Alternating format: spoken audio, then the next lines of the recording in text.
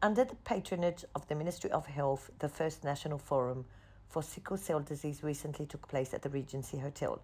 The medical forum witnessed the gathering of medical experts from the Ministry of Health, in addition to international visiting medical experts who specialize in sickle cell disease. My part is in the scientific committee, and it's specifically writing the protocol related to two things: discharge from the hospital protocol, and as well as the transitional clinic.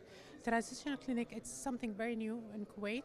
It's the clinic when you transfer the patient from the pediatric care to the adult care. Right now, the age is really young, 12 years old, and we have wrote to the committee, to the ministry, that we need to raise this age up to 16. But we cannot just ask the patient from one clinic to another, just move on to the adult care all of a sudden.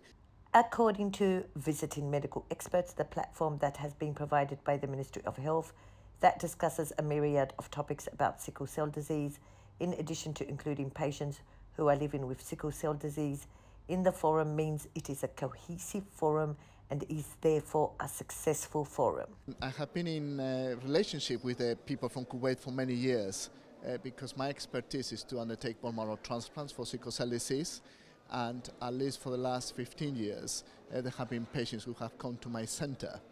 And such, we created a relationship that has led to me collaborating with the standards and with teaching here in Kuwait. And it's very exciting to see that this now has resulted in a forum where there has been a partnership between the doctors of Kuwait and with the patients.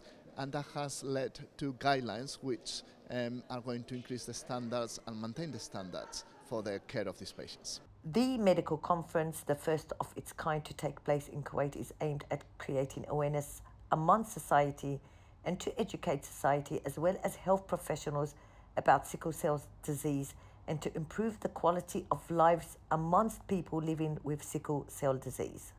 First National Forum for Sickle Cell Disease. From the Regency Hotel, I'm Jabouri reporting to you for the English News.